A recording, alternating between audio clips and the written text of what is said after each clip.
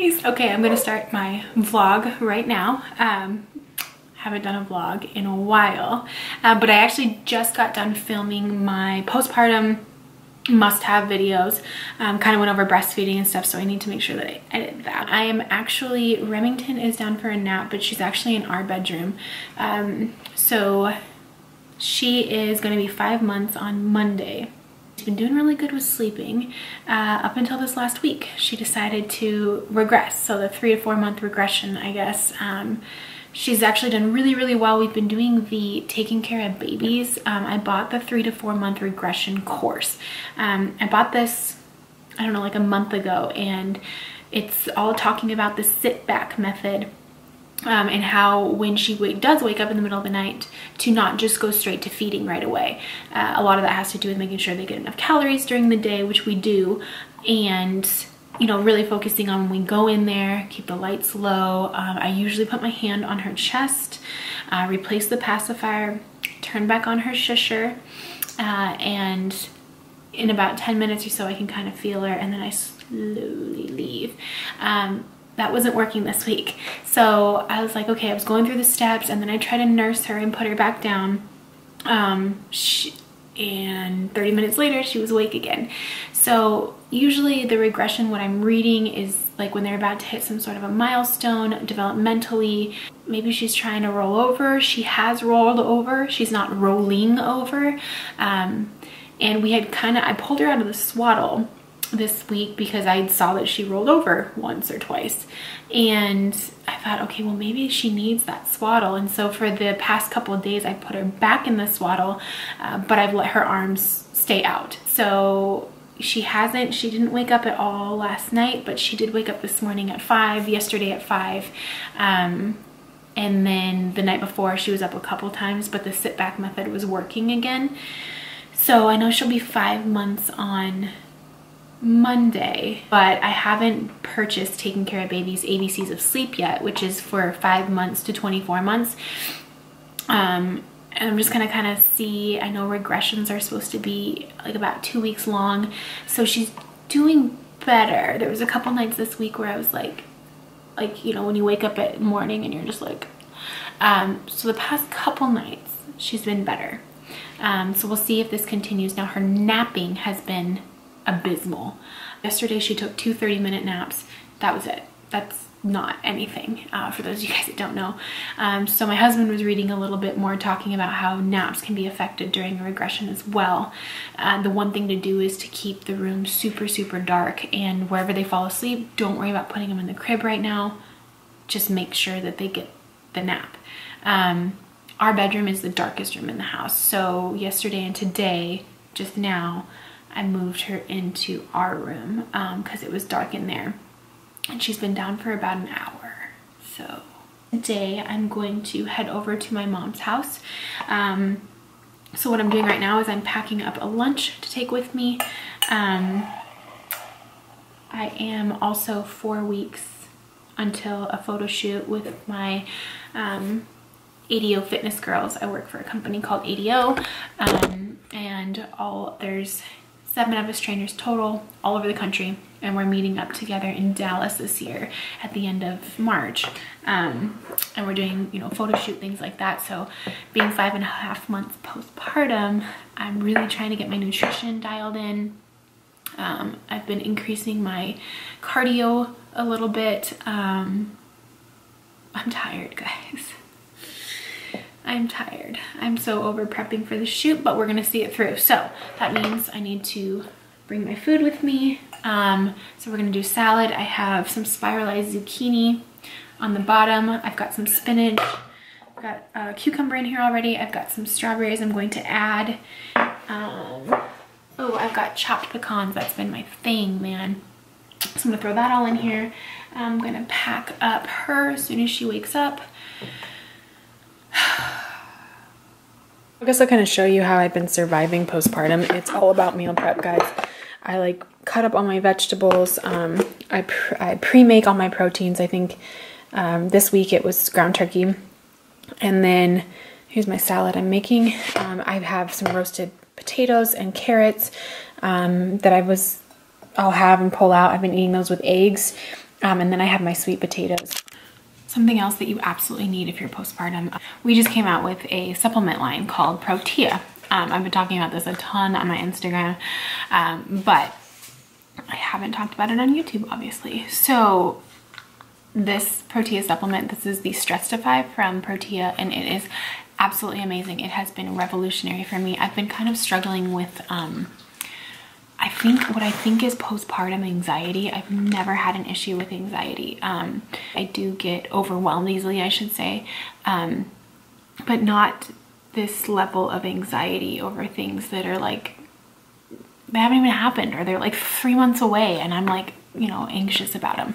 I do notice, especially at night, I get a lot more anxious because I don't know what kind of night I'm gonna have. I don't know how many times I'm gonna wake up. I don't know if I'm gonna get any sleep. I don't know how that's gonna affect my day tomorrow. I mean, I just spiral. But taking this, I take 2 in the morning. I actually need to take 2 right now. And 2 in the afternoon, or excuse me, 1 in the afternoon has helped me tremendously. I can actually feel kind of like my heart rate go back down, and I can function a little bit better, a lot of it better. So I cannot recommend this supplement enough. I'll leave a link in the description box, but this has helped so much. It's a bunch of different adaptogens, so it's not, you know, it's not like taking a Xanax or something like that. Relora I've taken before, prior to being pregnant, and I really liked it. It does also have Rhodelia extract, ashwagandha root, and holy basil extract, as well as what is it, turmeric and L-theanine. So it's everything that I used to take separately, all in one capsule. I cannot recommend this enough. Okay, I'm gonna try to get a little bit of work done while she finishes napping before we head out to my mom's. I could be who you want, 'cause I know that I need to be happy too. And then things turn to dust when I bluff just to mess up and tell the truth. All I hear is an echo, turn the words that we say to ammo. Sleeping on the side of the bed though, weeks of gone, can't let go. I go crazy when you call my name, make me lose my game. When you call my name, I go crazy, 'cause I can't escape. When you call my name, when you call my name, I go crazy.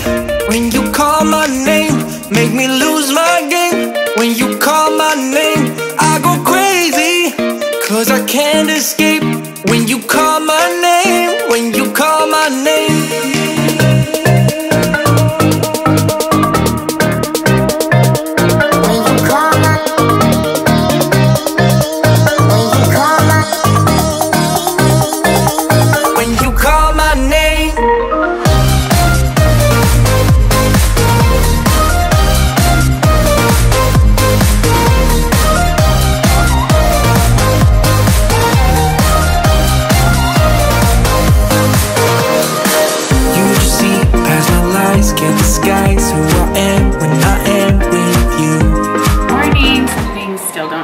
Every morning I still do my 16 ounces of warm lemon water, and then making my coffee.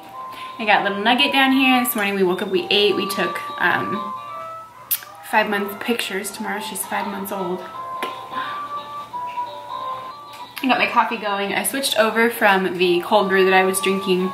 We went back to just like the little Keurig cups. This is the vanilla caramel cream, and the French vanilla are the two that I get. The caramel one I can get in bulk at Sam's Club. And that we started last month, this will be our 2nd month doing it, is we started doing the Dave Ramsey, what do they call it, Finance University or something like that. So we started watching the videos, and we really started kind of looking through our expenses and kind of shaving out the amount of money we were spending just like out and about, and you know, coffees. Even though we never went to like Starbucks every morning, still those cold brew coffees are not cheap. Anyways, just like small changes like that we were doing. So I actually just finished, today's March 1st, I just finished our March 1st budget. And I like looked over all of February and kind of saw how much we actually saved, put that into savings, and then revamped the budget based on last month. So it's kind of a learning experience for the first couple months, but I highly recommend it. I think it's really eye-opening, if anything. We've just got a couple things we want to save for. I'm in the market for a new car, obviously having a child, so lots of travel this year. We have 6 scheduled confirmed trips so far. I think 4 of those Remi's coming on, so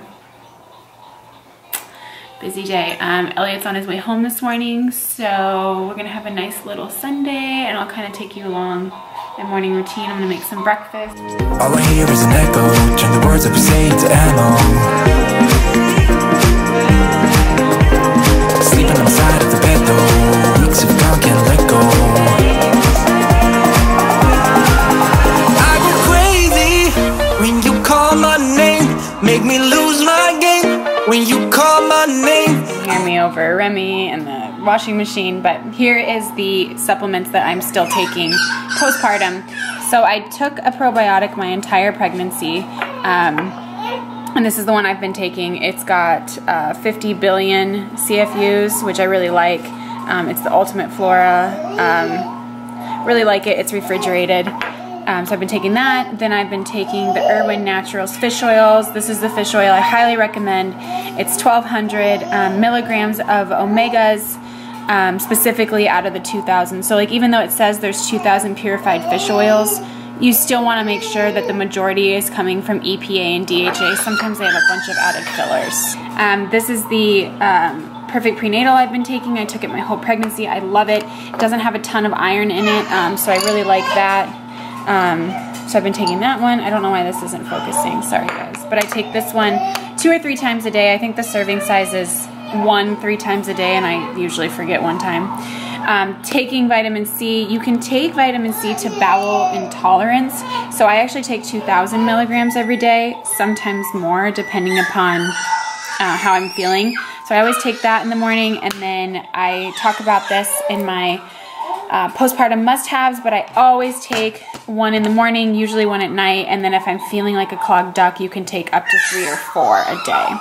So these are my supplements in the morning, and then I'll show you one I take with breakfast.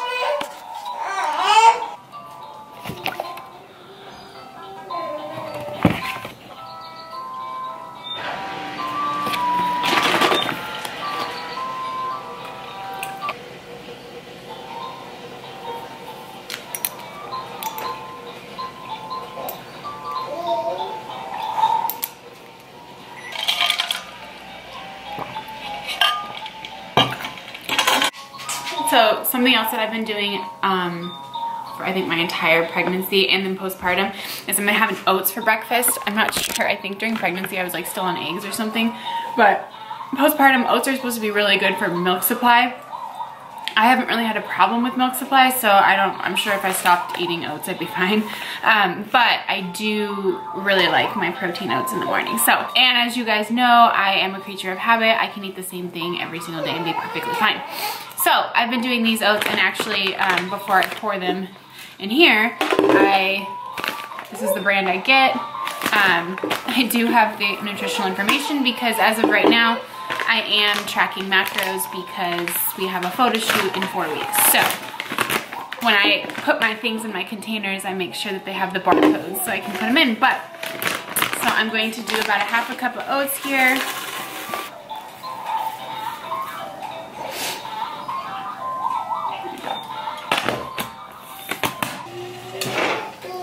So I put these in the microwave for 90 seconds. As they're cooking, I'll tell you guys what else I put in them because I put them in for 90 seconds and then I mix them up and put them back in for 30 seconds.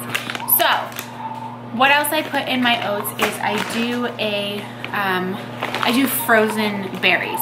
I was doing frozen blueberries, then frozen strawberries, and they didn't have strawberries last time, so I got the triple berry mix.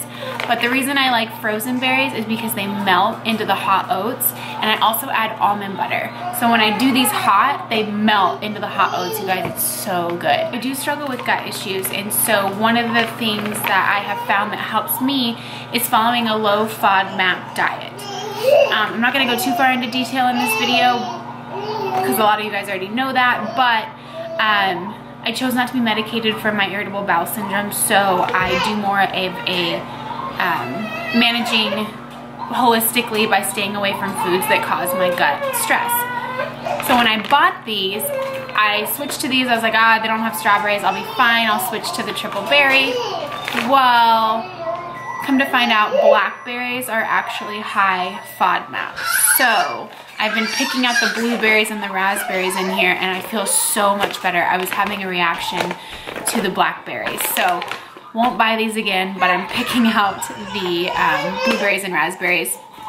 And then I'm doing about, I think, a third a cup or half a cup of these, and a tablespoon and a half of the almond butter.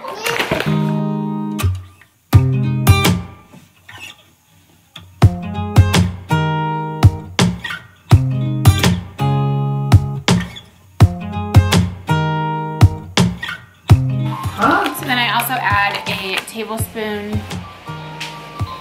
tablespoon of chia seeds in there for some extra fiber,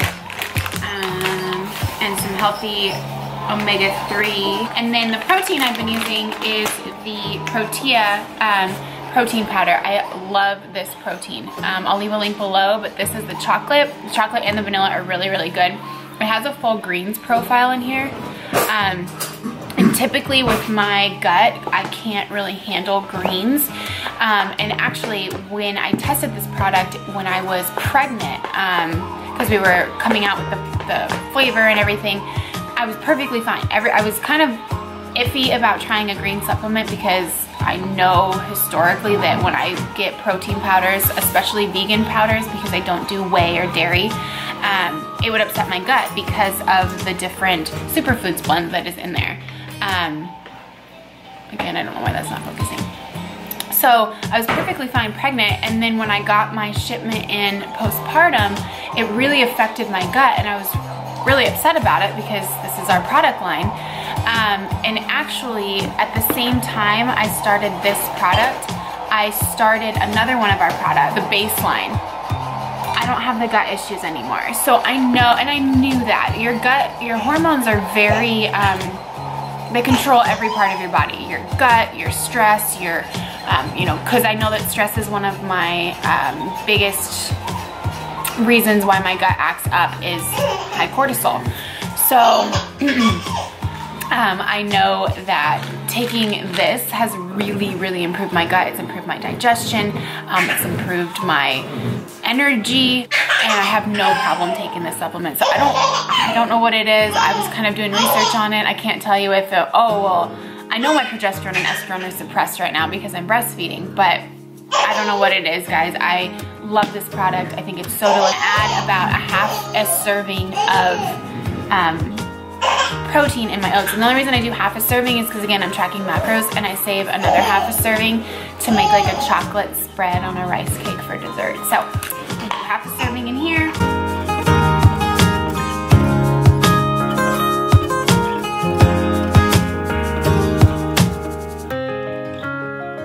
The finished product, I've got my oats, my berries, my chia seeds, and then I'm gonna actually go ahead and take my baseline right now with breakfast.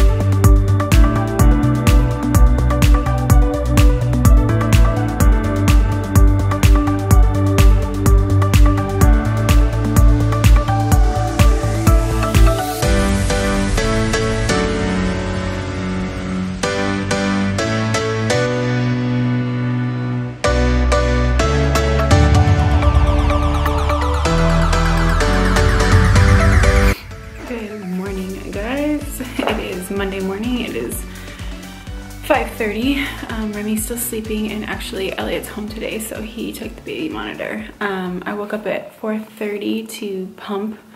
I still can't go the whole night without pumping. The highest amount of pump or milk supply that I get out is like in the morning, really early morning hours, like 3 a.m. to like 5 a.m. Like if I don't pump all night and then I just wait to feed her, she's not gonna take 14 ounces, which is what I usually pump out. I pump out between like 13 and 15 ounces in the morning. So I'm using that as like my freezer stash, because to be honest with you guys, I'm so over breastfeeding. I'm trying to build up a freezer stash so that I can make it to a year on my stash, but I don't necessarily have to go a year. We are thinking about trying for our next kid after her first birthday in October. So I'd like to be done breastfeeding and obviously get my cycle back and all that stuff. So I don't know if I can make it to June and then, or July 10, yeah, to July breastfeeding, and then have enough like 3 months worth of freezer stash.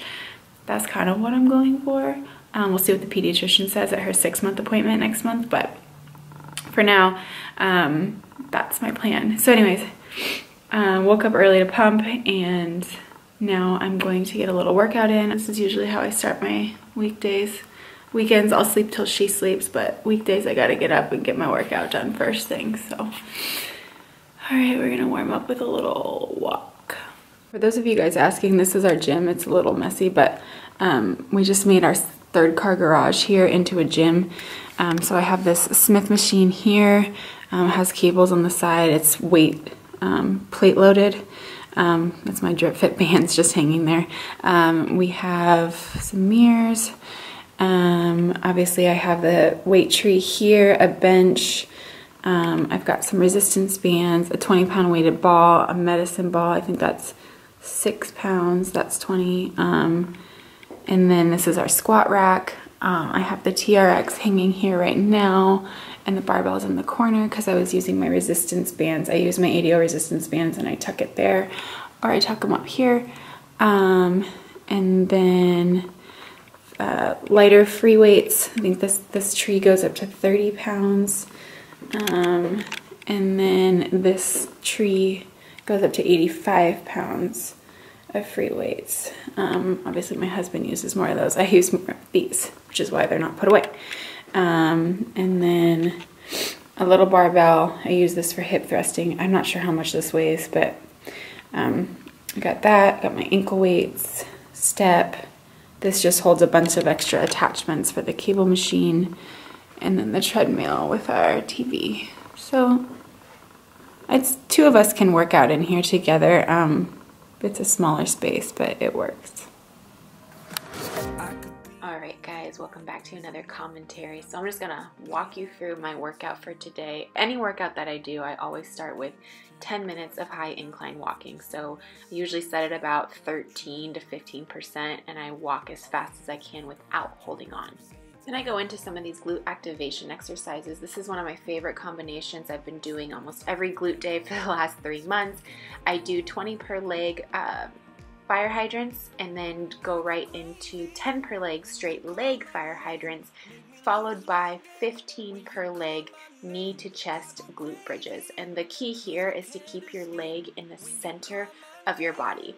And you'll really feel that in your glutes. So I circuit through all of these, left, right, for all 3 exercises 3 times through. Then I go into the bulk of my workout here, and I'm doing a rest pause barbell glute bridge. So what I'm doing is about 8 reps, squeezing every single rep at the top, but then on that 8th rep, I'm holding for a 5 count. Then I do about 2 more reps. I do hold for 5 counts, 1 more rep, hold for 5 counts, and then my last rep, hold for 5 counts. So there's 12 reps total, but I'm splitting it up 8, 2, 1, 1. Oh, I love these. These are reverse hypers here, and this is a what they call like a spread eagle reverse hyper. So I'm keeping my legs as straight as I can. I put the pad there on the bench, and I'm thrusting with my hips, keeping my lower back, keeping the arch out of my lower back, otherwise you will feel it there.